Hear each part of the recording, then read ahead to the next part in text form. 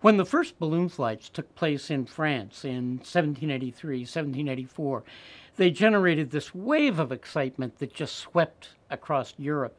And part of that excitement was reflected in the production of commercial goods, everything from prints that would show people what the balloons and the balloonists looked like, to the image of balloons on ceramics, on furnishings, clocks, you name it.